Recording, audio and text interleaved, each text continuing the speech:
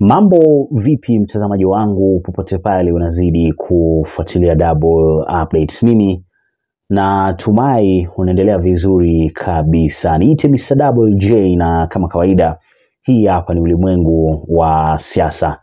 Hatimaye Gachagwa amewajibu timu Ndindi Nyoro, lakini pia vilevile na Nyoro mwenyewe kwa kitu ambacho walikizungumza juzi kati hapa kwamba mwaka 2027 Rigathi anatakiwa kumwachia Ndindi Nyoro and kwa sababu tuna connect faster inamaanisha kwamba mwaka 2032 huyu ambaye atamreplace Rigathi Gachagwa 2027 ambaye ni Ndindi Nyoro kama wanavyosema, then ndo mtu ambaye atapeperusha bendera ya UDA kama bado ataendelea kuwa pamoja mwaka 2032. So ripoti ni kama imemfikia Rigathi Gachagwa na kama kawaida yake ameizungumzia na amesema kwamba nyinyi hiyo mchezo ambao umeanza wachane. Anyways, I think nina video clip hapa. Inabidi niwachezee hii video clip muone ni kitu kipi ambacho anakizungumza Rigathi Gachagwa kuhusu hawa watu ambao wanasema atolewe mwaka 2027. Tazama. And let me say, for the avoidance of doubt, I have only one focus as Rigathi Gachagua Deputy President, and no other. I am focused in only one thing: assisting President William Ruto to succeed, and nothing else. Hii ingine wengine wanafuata mambo ingine, I'm not there. Mimi niko hapo. Hata mkipiga kelele gani, mnajaribu to demoralize me. Juzi wanaenda wanapanga, wanatoa pesa, kuna watu wanaitwa infotruck. Ati waseme Deputy President amepewa E. Ati ndio nikuve roho. Mimi ni chuba ya zamani. Niko pale. Hata wakijaribu nini, unajua watu wanaleta maneno ati wanitoe kwa hiyo kazi. Ati ndio nianze kujibishana na watu. Ati nianze kutafuta ati wabunge ati kuwaita kujeni munisaidie. Mimi am focused and I cannot lose focus. And in this administration, I have no other agenda. My agenda is only one and no other: to make sure that I assist President William Ruto succeed in the economic transformation of this republic. Na mimi siwezi toka hapo. Those who want to succeed the President William Ruto, muendelee. Sisi, we want him to succeed. Those who want to succeed him, mutukubalie, we allow him to succeed, then you can succeed him. Siko namna hiyo. So we must allow him to succeed. Na mimi nauliza sasa, nyinyi vijana, William Ruto amechaguliwa juzi, mwaka moja. He has 9 years to go. You are talking about succeeding him. Munataka kurithi munataka kugawa mzee akiwa hai. Surely you people, what is you young people, what is the problem? President has just been elected. Sini mwaka moja. Ati watu naanza kusema ati ni mimi ati huyu ndio atasucceed yeye 2032.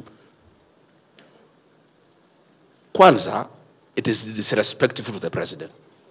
Hiyo ni kukosa heshima kwa kiongozi.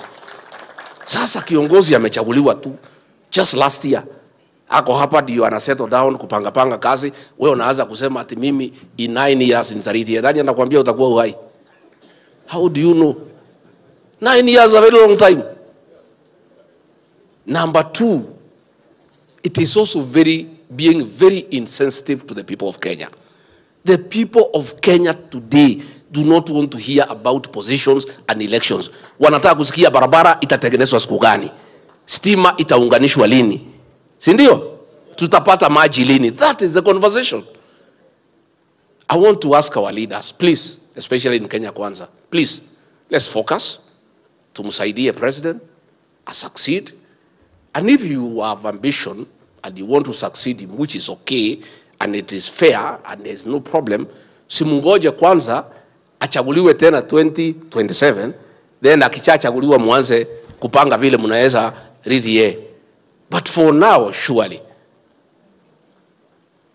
is being very rude to the people of Kenya. Is being very insensitive to the people of Kenya to talk about succession. Let us talk about service delivery. Hiyo ndio kitu ya maana sahi. Tumekubaliana na watu ya Bomet?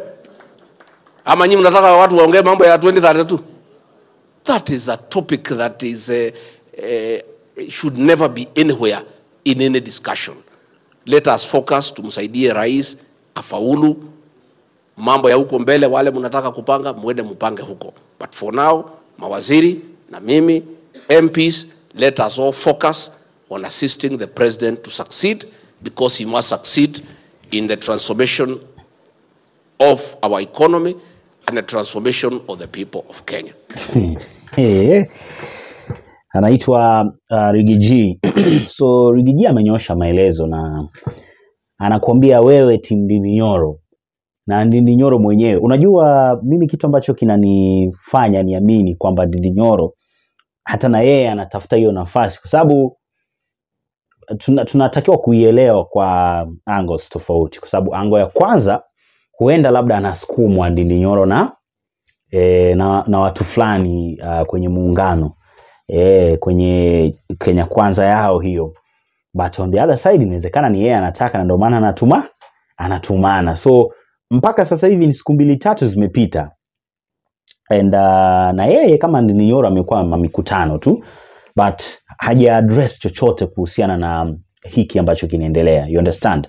But ukimsikiliza vizuri Rigathi Gachagua, utagundua kwamba kweli kitu kinaendelea hapa. Kwa sababu kama sio kweli, yeye mwenyewe angesema nimeona watu wanaanza kusema mimi na ndugu yangu Nyoro. Wewe umesikiliza mwanzoni amesemaje?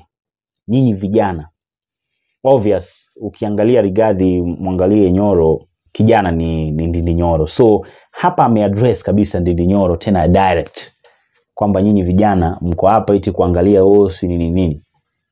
But cha ajabu ni kwamba the same Rigathi ambaye, mbona namuonea huruma Rigathi by the way, the same Rigathi ambaye leo hii anasema tu focus na kazi, tu focus na nini, ndo mtu ambaye amekuwa kiimba hapa kwamba miaka 5 haitoshi, tumuongeze Ruto miaka zingine 5, eti ndo zikuwe 10, eti miaka 5 hakuna kitu ambacho mtu anaweza kafanya. So yeye wenzake wakizungumzia 2020, not 2020 but 2032 ama 2027, anaona ni kama hawa watu hawajui anachokizungumza. So yeye akizungumza inakuwa right, but wengine wakizungumzia anaona ni kama hapana.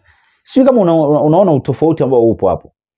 Wale si wanasema 2027 ichukuliwe nafasi yake na Ndindi Nyoro, and 2032 kama inawezekana basi Nyoro bado awe ndo rais. But sasa yeye anaona watu bwana mnatakiwa kufocus na Ruto, ndo amechaguliwa juzi, si nini. Yeye mwenyewe ndo anasemaga hapa, Ruto tunamuongeza miaka si ngapi, mbona asemaje eti Ruto tumemchagua juzi, kwa hiyo tuone kama mambo yataingiana ndani ya miaka 5 ambao amepewa sasa hivi. Si eti kwamba wakati sasa moto unawaka kwa upande wako, eti sasa unaona ni kama haifai kwenda hivyo, lakini inapowaka huko yani si eti kwamba kwako kukikaa eti ndo mwanga unaonekana sasa kwako ndo unaona kuzuri. Ikiwaka sehemu nyingine hapana, sasa haifai kwenda hivyo. Na it's just the same thing. So Manrigi bana, mmefanya Manrigi amepanic. And kitu kimoja ambacho naweza nikawaambia ni kwamba tarajini kama kweli anaitafuta hiyo nafasi Ndindi Nyoro na namna ambavyo inasukumwa, kwa sababu the way inasukumwa Nyoro atakuwa anajua A to Z kinachoendelea. Yeah, that's the truth. Nyoro anaweza akawa anajua hapa huyu jamaa nitapambana naye mpaka mwisho. But other people wana feel ni kama Nyoro angetulia, wengine wana feel Rigathi bado hafai.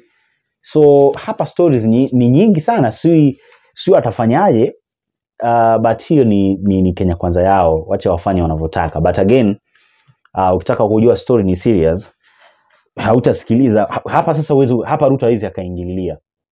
Yeah, true. Yani hapa CVT huku kunaendaje, hapa sasa hautamsikiliza kabisa William Samoei Ruto.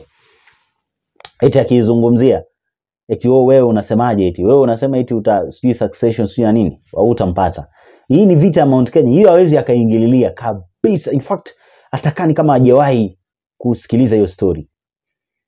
But I think furaha yake pia ni kuona hawa watu wanapelekana hivyo, kwa sababu na yeye pia huenda kuna mtu anamtafuta au kuna mtu anamtaka kati ya hawa wawili, Sema Rigathi naye amekwama, na kuambia Rigathi sijui kama atapata hata hiyo sympathy.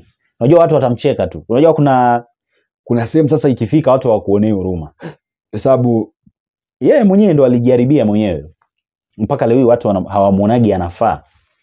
Yaani watu wanamuonaga ni kama hafai, I mean. Yaani pata wanamwangaliaga hivi and they're like huyu hapana. Kwa sababu yani vitu ambavyo amekuwa akivifanya. Angekuwa anaongea hivi toka zamani watu wangesema fresh. Mbona kama mtu mzuri tu, mbona mnataka, but yeye ndo alijaribia kwa hiyo aina ya siasa ambayo amekuwa akifanya huko Mount Kenya. So hata wale wakikuja kumgeuka, acha wamgeuke tu, hiyo ni shauri yake. Yeye mwenyewe alitakiwa kutumia akili kwamba bwana nimepata hii nafasi tena kwa backdoor. Hizi ndo zile nafasi za backdoor, yani unapewa na mlango ya nyuma. Sasa badala angeitumia tu vizuri, aache vita nyingi, sio kufukuzana na Uhuru, sio nani huko, kutumia sio polisi waende wapige akina nani. Angechapa tu kazi, vitu vinge flow tu. Sasa naona sasa hivi watu wanamgeuka. Shauri yake yeye mwenyewe anajua atafanyaje. Maoni yako ni gani? Hebu niachie hapo chini kwenye sehemu ya comments, lakini kikubwa zaidi subscribe ili uendelee kupata taarifa nyingi na mpya kila wakati. Lakini kwa wale ambao wanajiuliza unaweza kanisupport vipi, there is no problem, details wanaziweka hapa kwenye screen. Kwa hiyo support yote mimi nitashukuru sana ndugu yangu, au sio? Tukutane kwenye video ambayo inafuata. Bye bye.